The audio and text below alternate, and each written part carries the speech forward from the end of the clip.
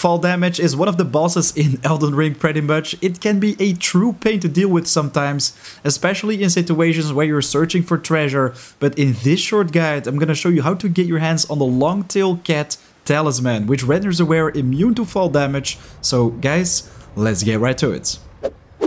Alright, so what you want to do for this bad boy is travel to Liurnia of the Lakes, which you discover after beating Stormveil Castle pretty much, and you want to search for the site of grace called the South Raya Lucaria Gate.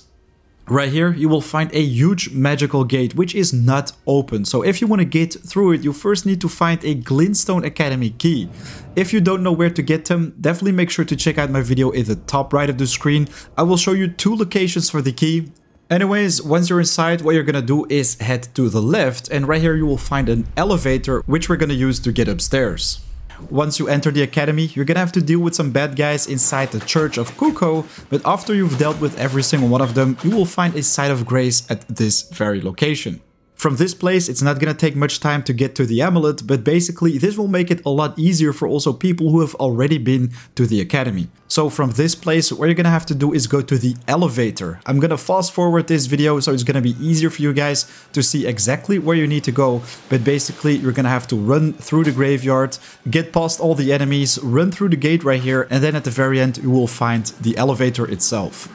So what you're gonna do right now is pretty much look down and wait for the platform to be there, and then when it's time, you're gonna jump up, and then you're gonna look to your left, because this is a place where you're gonna find a platform and you're gonna jump off in time right now. There we go. And what we're gonna do then is pretty much walk to the other side, because otherwise you're gonna fall off, and right here we're gonna jump on the platform once again. You can just ignore the guard, jump on. But for the amulet, you're gonna have to go all the way to the bottom and then pretty much let yourself drop down on the water. Right here, you will also find one of those war machines, which can be pretty annoying to deal with. But if you just roll away from their grabs, I think it can be pretty easy. So this is the exact location where we are right now. If we open up the map, you can see that we are right there. But what you're gonna do for the Longtail Cat Talisman is walk to this very corpse, and you should be able to collect it from this guy. The item effect of the Longtail Cat Talisman basically renders the wearer immune to fall damage.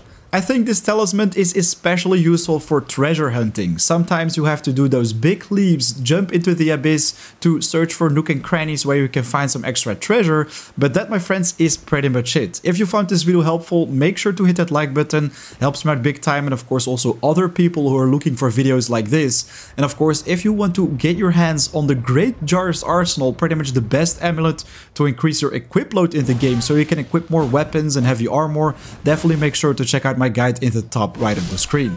Right now it is 4 AM out. Make sure to subscribe if you don't want to miss out on future content. I'll see you guys very soon. Take care. Peace.